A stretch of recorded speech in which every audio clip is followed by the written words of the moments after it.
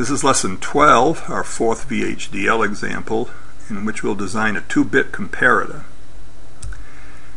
Now this 2-bit comparator will have 4 inputs, an A1 and an A0, that is a 2-bit A, and a B1, B0, that is a 2-input B.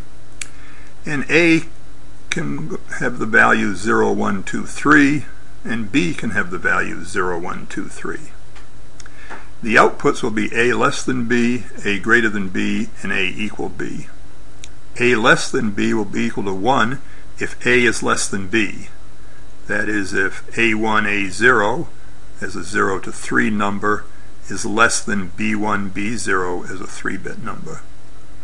If A is greater than B, then A greater than B will be equal to 1.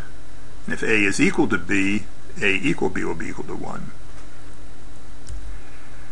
Well, here is the truth table then.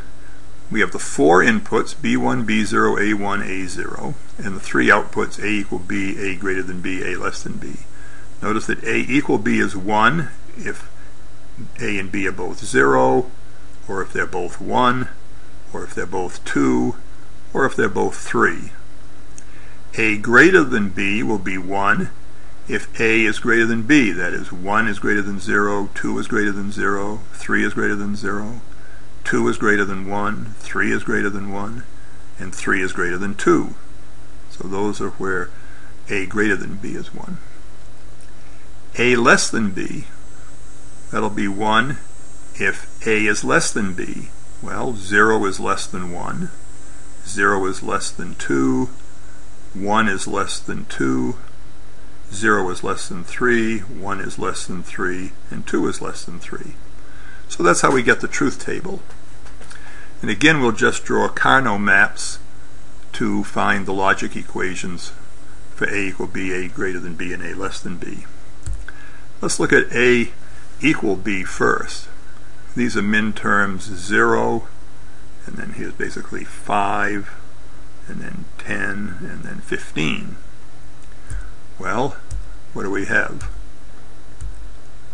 Well, we just have the main diagonal. Well, this doesn't look good.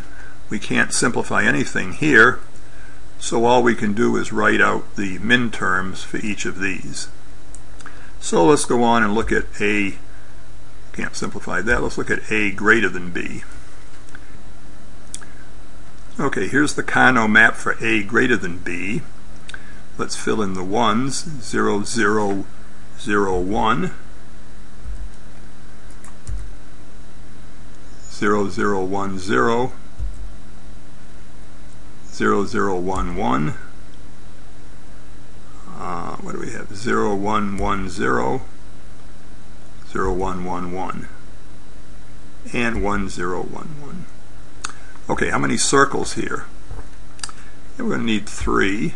We have this one, we'll have one up here, and for this one, of course, we can wrap around. So what's this logic equation? This will be not B1 and A1. Not B1 and A1. This one will be not B1 and not B0 and A0. And the wraparound will be not B0 and A1 and A0. Not B0 and A1 and A0. Okay, so that's the logic equation for A greater than B. Let's look at the Carnot map for A less than B. Let's fill these in. 0, 1, 0, 0. 0, 1, 0, 0. Here we have a 1, 0, 0, 0. 1, 0, 0, 0. We have a 1, 0, 0, 1. 1, 0, 0, 1. 1, 1, 0, 1. And 1, 1, 1, 0. And 1, 1, 1, 0. Okay, so again, we're going to have 3 circles. This one, and another wraparound. So what do we have here? We have B1 and not A1. B1 and not A1. Here we have what?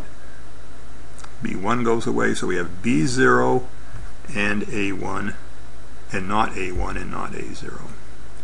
And for the wraparound, we'll have B1 and B0 and not A0. Okay, so now we've got the logic equations for A less than B. So we can write our VHDL program. Here's the entity. The input A and B are each 1 down to 0, 2 bits. And the outputs A equal B, A greater than B, and A less than B are of type standard logic. Here's the architecture. We'll just write the 3 logic equations. Remember, for A equal B, we have to write out all the min terms, not B1 and not B0 and not A1 and not A0, and all these 4 min terms. A greater than B and A less than B are just the logic equations we derived from the Carnot maps. Now, here's the top level design. We'll have 4 switches for the inputs, 3 down to 0, and 3 bits for the outputs to represent the A less than B, A greater than B, and A equal B. Again, we have to put the component declaration between architecture and begin for comp 2-bit, and then we'll just port map the outputs to wire it up. A will connect to switches 3 down to 2, B will connect to switches 1 down to 0. We'll make A equal B the middle LED, LD1. We'll make A greater than B the rightmost LED, LD0, and A less than B will set to LD2. Here's the active HDL simulation, and we see that sure enough it works. Notice that we use binary counters for B and A. So we have a binary counter B, which counts slower than A, so that it goes 0, 1, 2, 3, and for each one, A goes 0, 1, 2, 3. Then A equal B is 1 if they're both 0, both 1, both 2, both 3. A greater than B is 1 if A, 1, 2, 3 is greater than 0, 2, 3 is greater than 1, 3 is greater than 2. And A less than B will be 1 when 0 is greater than 1, 0 and 1 are greater than 2, and 0, 1, 2, less than 0, 1, 2 are all less than 3. So the simulation works, and you can go ahead and implement this and download it to FPGA and turn on the switches to see if A equal B, A greater than B, and A less than B light up the correct LED.